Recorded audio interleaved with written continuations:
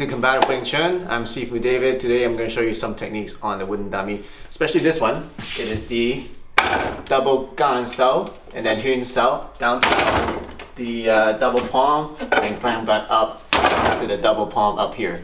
So I'll show you how to use that in some self-defense applications. Let me do one in real speed so you just see how it's done on the dummy. So it comes out in a circle and it's coming in and kind of pulling in slightly. You pull in slightly, then the fingers go in to do a hyun, down, and you sink slightly to get more power into your downward palm. Then your hands turn in, and as you squeeze your elbows together and you stand up, then you get that extra power when you stand up to get that palm. So you do it fast, it's like this.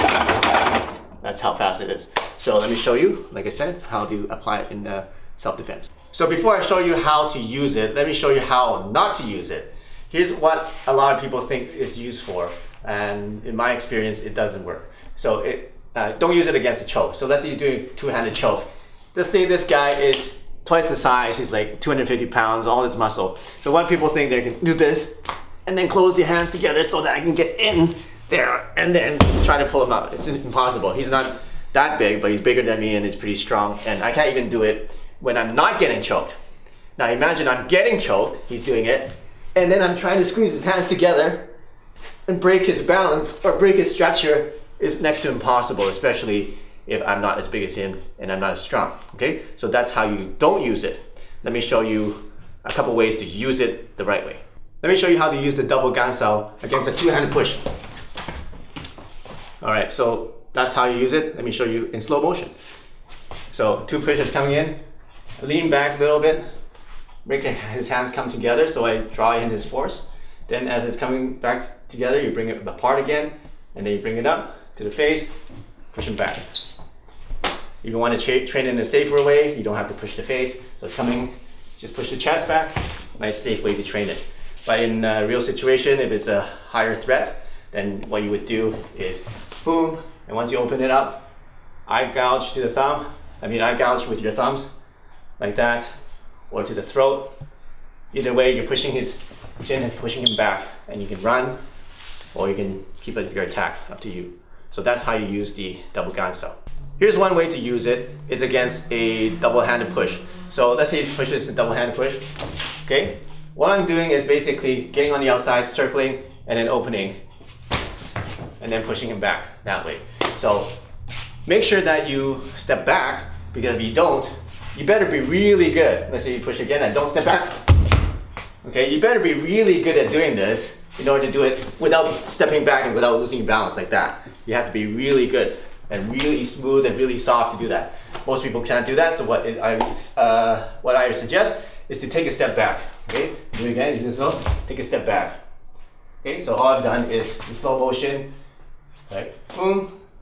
I don't want to close it like this, because if he keeps pushing, then I just basically centered his push. Stupid, right? So what I would do is to close it and then open it, so that when he keeps pushing, he's just going this way, right? Okay. So what I want from here, once I open this space, I want to attack and just push him back. It's a very non-lethal way of just getting out of the push, countering the push, and push the guy back so you can run, or you can do something else. So a couple of points with this technique is when he's pushing, first of all, don't just stop there, because if he keeps pushing that way, that doesn't do anything. All you've done is just move his arms from here to pushing you, to move the arms to here to push you, which is, he's still going to push you. So what you need to do is, we're going to bring it in, then open it up again. Okay, bring it in, right? Bring it in. That's what we used on the dummy. Bring it in, then open it up. Okay, so you bring it in, then open up.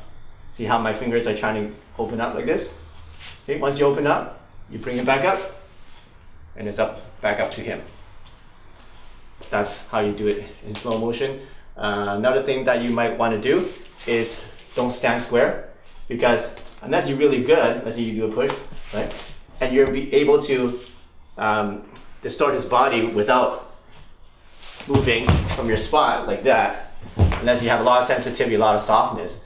Most people won't be able to do that. So what you need to do is when you push it, take a step back and lean forward. like this, so that you have structure. So if he really strong and he pushes you, right, then you have this space and you have this structure to allow you to push back. All right, so take one step back. In the form, we just stay still like this, but very hard to do for someone without a lot of training. Here's a very useful application of the double gansao as against a tackle. Right, so double gansao against a tackle. Let me show you slow motion what I did. So this is basic wrestling. All right, somebody comes in for a tackle. You want to stop him either with his head, his shoulders, okay, before he can get to you. So basically, you're using this to kind of get into his neck here, and also take a step back so you have a good structure. And then let's see he keeps pushing, okay? And I'm gonna just turn this way, and then do a throw, just like that. So use a double gansao. And once again, make sure that we take a step back. If you try to tackle you and just do it like the form, there's no freaking way I'm gonna be able to resist the tackle. And that's a really, really good, really soft, and have a lot of training. Okay, so let's take that step back one more time, slow motion. Boom. I stop his force so that he can't go further. He pushes more. Okay, either I can go this way or you can go this way. Up to you. So that's another application.